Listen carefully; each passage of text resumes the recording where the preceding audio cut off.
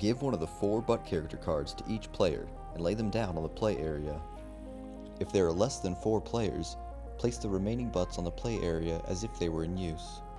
Shuffle the rest of the cards and place them in the center of the play area. The player with the biggest butt takes the first turn. Begin your turn by drawing until you have 6 cards. If you already have 6 or more cards at the start of your turn, draw 1 card instead. If you drew any asteroid or ship part cards, play them immediately after drawing your hand. You can play as many cards as you want during your turn.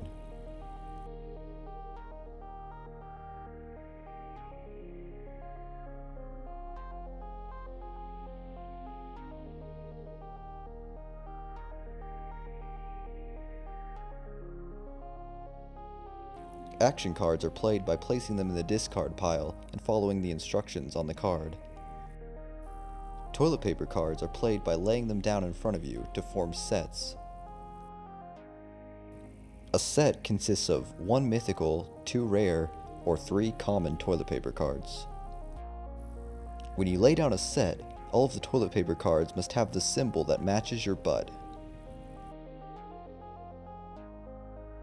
1 toilet paper card in a rare or common set can be replaced with a wild toilet paper card.